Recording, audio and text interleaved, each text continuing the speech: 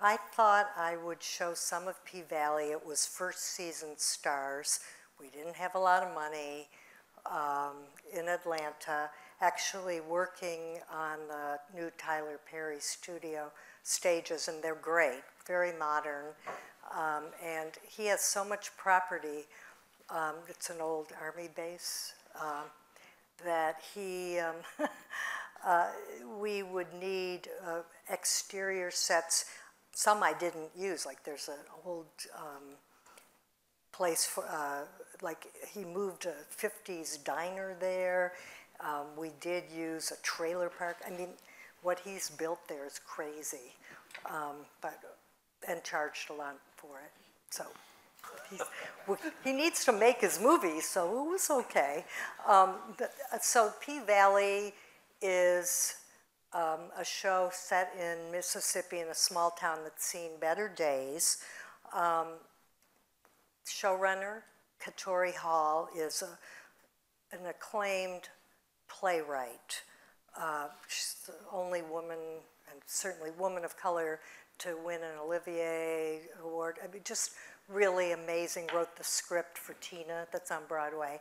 And she had never worked in television, but got this series off the ground. And she wanted it gritty.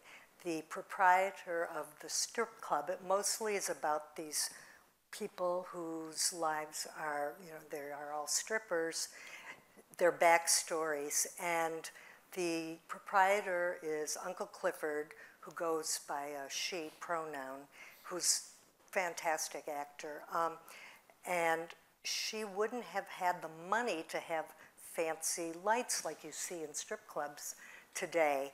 And of course, we are in the age of amazing LEDs and stereotubes. And so what my gaffer, John Ladd, was able to do was fit fancy LED lights in the housing of old park cans, and Lecos were all, you know, LEDs. They just looked, if you looked up, it wouldn't look like a fancy club. We had a couple moving lights that we would never move on a shot because Katori would fire me if I tried. No, but it wasn't the look. But if there was some new blocking and we didn't have time to bring a ladder up because the stage was quite high, and we had to bring from a, you know, farther away, we would just swing one of the moving lights around and hope the actor hit that. So what was amazing was all directors were women. There were a lot of women and people of color. We really tried diverse crew. My camera crew, there were 11 of us, including, although I did the pilot, and then we were lucky enough to get a wonderfully talented young cinematographer who's done a lot of Tyler Perry movies and so happy not to, Richard Violet. So he was there in Atlanta, and a person of color. And my camera crew were 11 people, 6 of whom were women, and women of color, and it was really amazing. My key grip, Ray Brown, I will just say that he's not 25, so you know there is an ageism problem out there. In case, and his daughter was in his grip crew, Peyton, really wonderful. Both our dolly grips were African Americans, and so we really tried. I had a hard time with John Ladd finding diversity. The few women electricians in Atlanta were busy. But I came up electric and it was like, John, I cannot do this show unless you find a woman. And we did find someone, Ellie Evans, who's now with him as a part of the crew. And she got really great with the DMX, you know, on her iPod if we were out in locations, whatever. So the club is called The Pink. And you will see there's a lot of pink, but as things progressed through the episodes, we did bring in a lot of colors. Alexa Mini, 1600 ISO. Katori wanted it gritty, had it been film, I would have shot, you know, 16, Super 16, but we were shooting digital. And stars did not require 4K, so we were shooting 3.2K. And Panavision, usually I go to Dan Sasaki if I need special lenses, but he was so jammed, and I was working very nicely with Guy McVicker out of Panavision Hollywood. And so we went for detuned lenses, all those primes that you didn't want,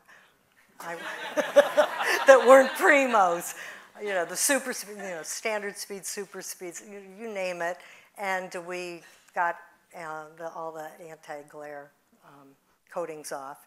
But we had 3 different levels of primes. So there was subtle, medium, and extreme detuning.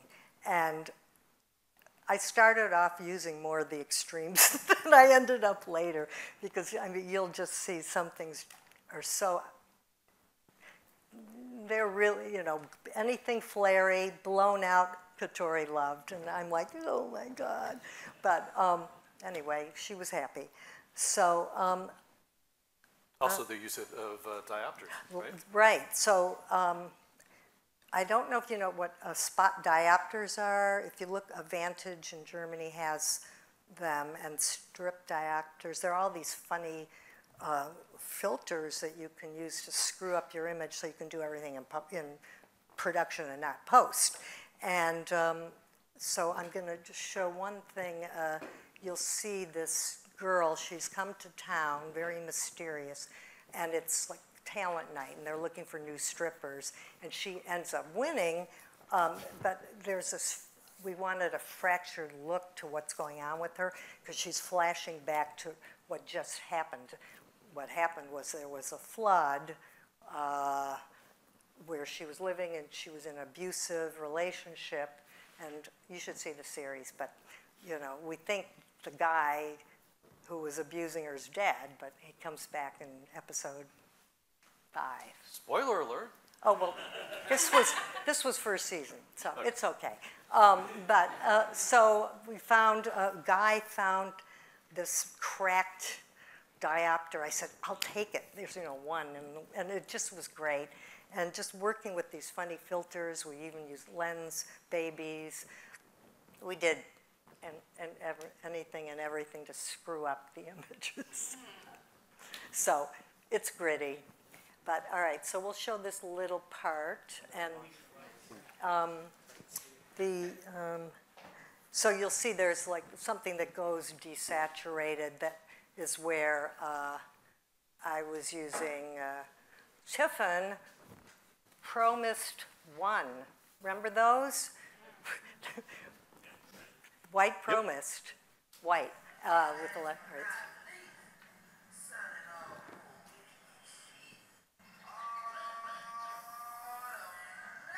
And that was the filter doing that wacky stuff.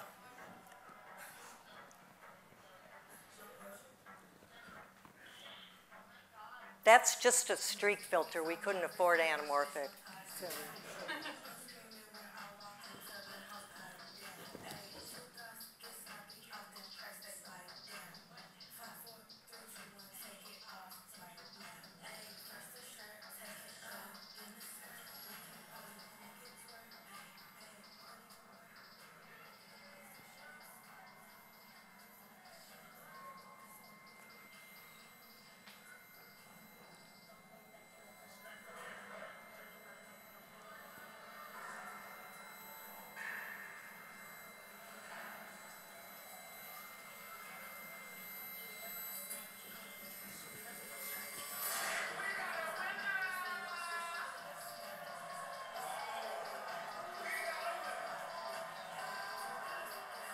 So these are the other strippers ending up on the OG. We're not happy about it. So,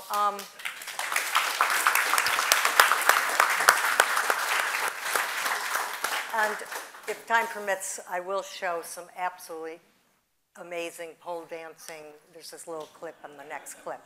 But what I do want to show you is how it started with the pilot. And Katori was very worried about the male gaze. Usually strip clubs, women are exploited, and especially what's been on television or films, where the camera is. We did have some nudity. She never wanted the camera to linger too long on body parts. We wanted to show these women were athletic, which you'll see this one is absolutely incredible. They were all pretty athletic. We did have doubles that we'd have to film halfway up the pole and then bring the double in and, you know, finish some of the dancing and, you know, save the close-ups and alternate back and forth because it's pretty energetic. I don't know if you've ever tried to pole dance. I tried to get on the pole, and I'm pretty athletic. I think I made it 2 inches. No, well, what happened was I had my birthday there, which is so much fun. There, you know, it was the morning. It was great. So, you know, you have a safety meeting before each day, and the first AD was announcing blah, blah, blah, and it's Nancy's birthday, and 100 people singing, and I mean, it was just great. And I tried to get up on the pole. It was not funny, and I said, get rid of whoever videoed me trying to get up there. So, but anyway, it was a great feeling on set. The director of the pilot is a woman who is from Canada, Karina Evans. This was also her first episodic television. She comes out of music videos, Drake music videos, so I knew her work. And she came in with this incredible lookbook. And I'm going to show you some images because what we did was she had this lookbook, and so it's the, let's see.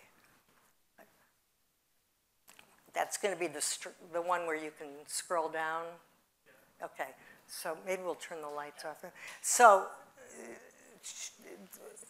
we just looked at what she picked, and it was often from TV, stills, commercials, music videos, whatever, and talked about the palette. And so this first episode, which 101, was a lot about Pink, because the club's called Pink, and then the flashbacks would be more like the bottom, where the desaturated. That's where, when the girl's getting abused, I shot slow-mo, a lot of smoke, and again, this Tiffen white Promise #1, and flary and smoke and stuff like that. Okay, she would do the little palette at the top, and so there were like 100 pages of this.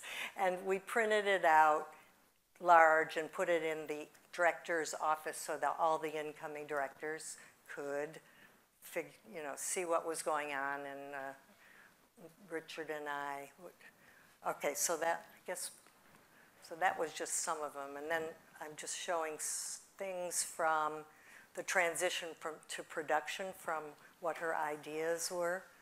You can keep going. What sort of diffusion is this other than the streak filter? Or is it just the lenses? The lenses were very flary. And I did use an occasional, well, classic soft, sorry. I owned them, so it was like, oh yeah, we can use my classics. But they had such a great skin tone, and that was the other thing. It was very hot, and it was supposed to be Mississippi, and so we didn't overdo any powdering, let the skin reflect beautifully. And I had a great time. The actors were terrific. And we had a great production designer.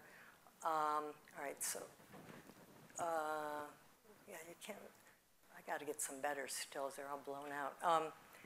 Wait, and if you go to the next one, okay, so there's the club, which is the fantasy world. And then there's the funky part of town where there is no color, and it's really depressed. And there's going to be a casino they're trying to build. Also, it's first season, so you don't. But that's Uncle Clifford at the top. And we had to build a jail, which, thank God, it was a build. We weren't supposed to build. It was not in the budget, but thank God, because I had like 7 pages a day and 3 cameras in this little jail. So anyway, okay, so this was back to the lookbook. Karina put in Lens Baby, so I said, sure. Sure, why not? Whatever, and you'll see it's flary, and then this is from production, so with some changes. And there's that funny spot diopter that just distorts things, and I just had a good time doing everything in camera. So the only time we had VFX outside, so I used a lot of gold as the time went on, too. We got away from pink. They were starting to build a housing complex. All right, so this is a still from just from the locker room where everything is more lit and it's not as fanciful and very little color. So, and I don't know why that slate's there. Okay, and what else do we have? Okay, so some of the dancing. So again, it was, and I just wanted to show this because this image had been in the lookbook and we didn't have a location yet. Oh, wow, it's sort of cut off. I think you have another still, but oh well. Anyway,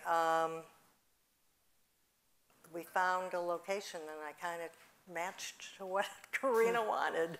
Amazing. So, so that's always fun to do. And this was from our jail set. That was episode 5, and there was no room. Like, she's hitting a white wall. I was seeing over the set, but we just smoked it up and it worked. And this was a very wide lens on the guy, and then I used a macro on the eye, and that is one of the few VFX that we did, just marrying it together. And that's the bad guy who came and found her. And kind of scary. So do we have time to show this second clip? Sure. Okay, we'll just show a little of this dancer, Mercedes. She's like the main OG in the club. And you can turn some sound on, I guess, maybe.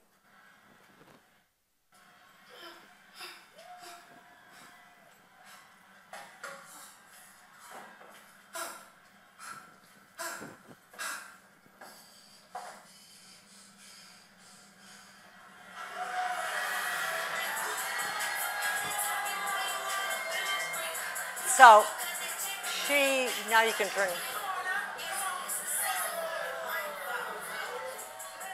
That's the mother who, she's never come to see her daughter, even though the daughter gives her money to the church where the mother is a singer and wants to be a preacher, but it's very sexist, yeah. So anyway, you can also zoom to the very end. Oh, yeah, no, back up a little, back up a little. So Mercedes played, she's actually a dancer, and all right, so this is back to the girl who won the contest. Now, the reason I showed that is because the scream and the singing, we wanted it that way, and editorial actually cut it the way we wanted it. So that was all. I took one person from LA, Dave Comite's Steadicam, and so this is his work. And a woman named Janice Min, who some of you know, who's doing really well as an operator. She wasn't that experienced at the time. I found her in Baltimore and convinced her to move to Atlanta to be a local, and she's really been doing well. So, and had great instincts. So that was all great. And so Mercedes, who she's now at the church,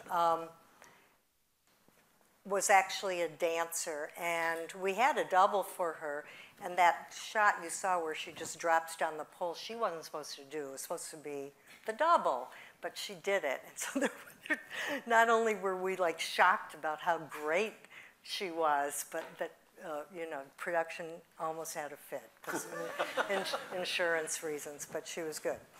So basically that's it. These scenes, again, if you saw in the church, the windows are going berserk, and that was those crazy lenses we used.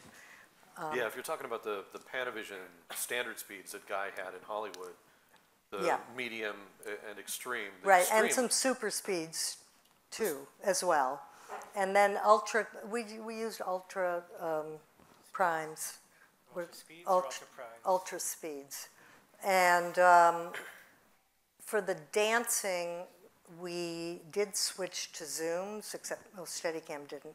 And so we had one 11:1 from Panavision that was detuned. But when we needed 3 cameras, which we did for all these amazing scenes on stage, it was always a problem because the sub-rental of that other 11:1 never matched. So I would have to occasionally put on a smoke filter. That's a Tiffen filter, SMOQUE, just to match.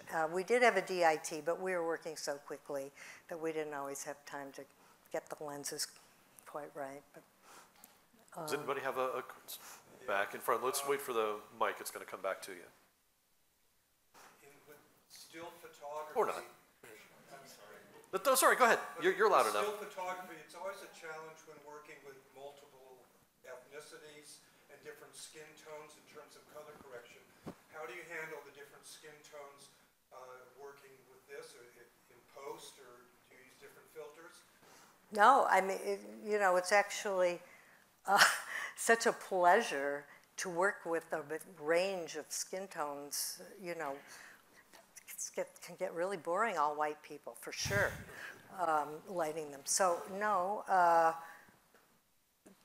Katori wanted, and you can't really tell because this is like, I don't even know where I got the materials, but it's a dark show, and she wanted it dark, and her term was Delta Noir. She wanted it to be, don't light dark-skinned people with too much light, with direct, you know, hard light, a lot of reflected light.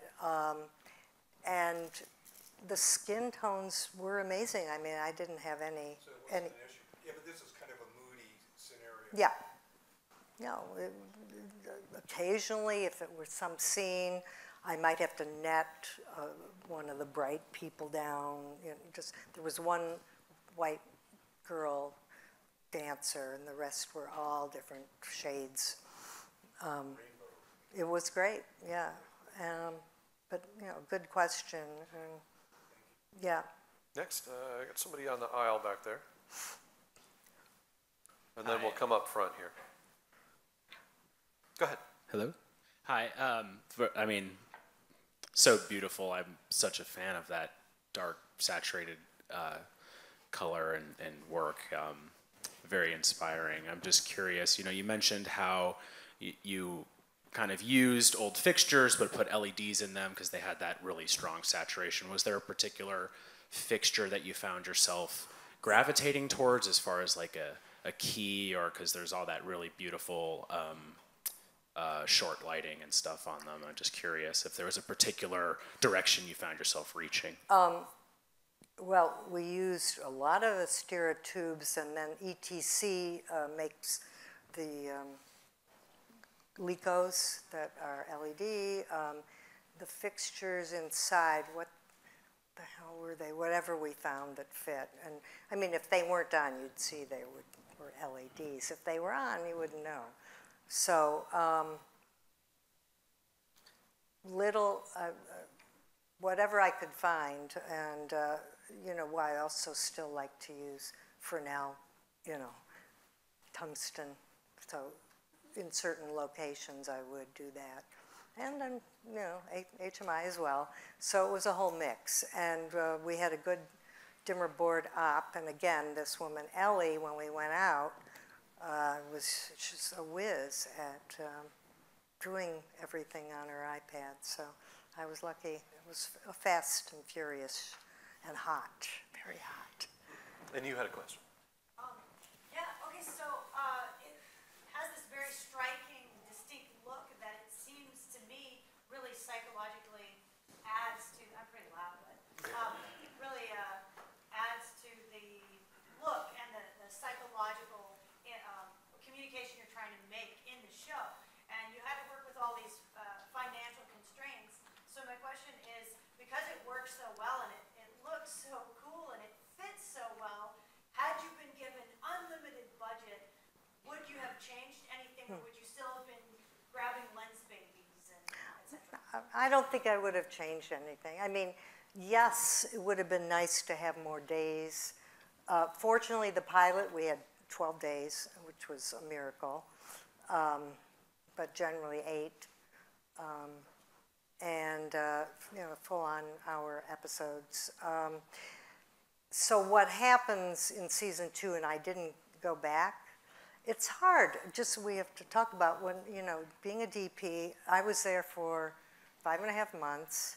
You guys are much better than I am at being away from home. I just don't want to do that much, you know, unless it's an incredible show like Game of Thrones or you know. So, you know, I thought, oh God, I think I've done enough pole dancing. But what happens is more money comes in, and so Richard stayed, and you know, he would call me and say, you just won't believe what's going on. Anyway, they were able to make it less gritty because there's more money in the club, which fit than the look. And he did not stay with the Panavision lenses, the detuned. So, whatever. That's what happens. And it made sense for whatever was going on in season 2, which just showed. And he did a great job. Yeah. Rob, I'm going to move on to you and throw the ball into your lap now. One more question. Was there one? Yeah. So I was curious, in the first clip that you showed, we're jumping back and forth between scene in the club and abuse. And I think there's a very well understood cinematic language of flashbacks being, you know, a little more washed out, right. Slow motion, diffusion, filtration, and all of that. And we had all of that here, but that's also present in the present, if you will. So I was curious if there was a particular approach you took in shooting those two scenes to be cut together in visually differentiating them, or were they the same approach? Well, we were handheld in the flashbacks, and again, with heavier filtration and lens-wise, you know, primes, the same primes, but I just added more smoke and more filtration and slow-mo. So is that what you mean? Yeah. Yeah. So, and we really were not too handheld on the poles. Generally, it was Steadicam crane. You can't tell the way because of how they cut. But it seems intentional that as she's going into these flashbacks, that the image is breaking down. That's right. On the pole dancing side, so it slides into the fractured flashback imagery. Right. So it's deliberately kind of melding. Melding, and also because we fractured her face, and you know, in the actual pole dancing, you know, so it's already fractured. We don't know. It's a mystery. This is 101. So we don't know where she came from or what. So with the flashbacks, we're getting little glimpses. Thank you. Thank you.